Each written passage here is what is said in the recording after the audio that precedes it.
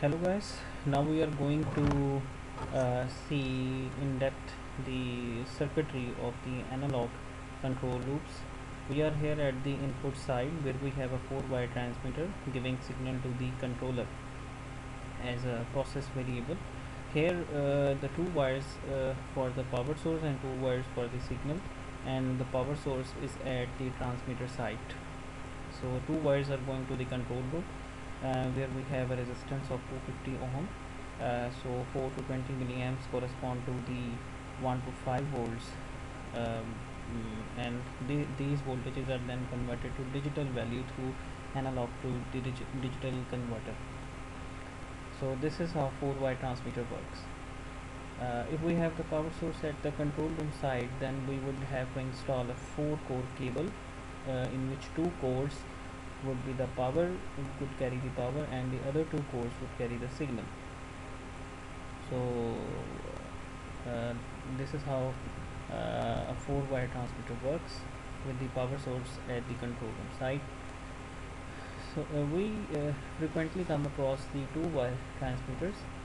Here we have a 2-core cable and the power source at the transmitter side, and this is how the analog electronic circuitry works.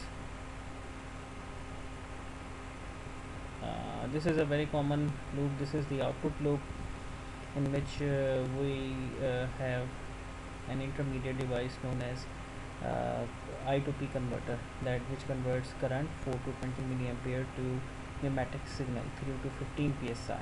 So this device needs 20 psi as an instrument supply source, and then it takes 4 to 20 milliampere as an input signal and gives 3 to 15 psi output signal to the control valve assembly inside to operate it. So 4 to 20 milliampere would correspond to 3 to 15 psi, and this is again a 2-wire transmitter, the input side, in which we have the voltage source inside the controller, and this is another transmitter circuit in which we have an indicator circuit in between, which also shows the current values in the circuit. So normally for the in industrial control loops, we can monitor the faults by checking the current value. So if the current is less than 3.6 milliampere, it's the sensing transducer field low condition, and similarly if the current is in between 3.6 to 3.8, then it's again sensing transducer failure, and similarly all other levels we have defined to for troubleshooting the fault if there is some fault in control loop. So this is also known as a NAMUR signal standard. Thank you very much for listening.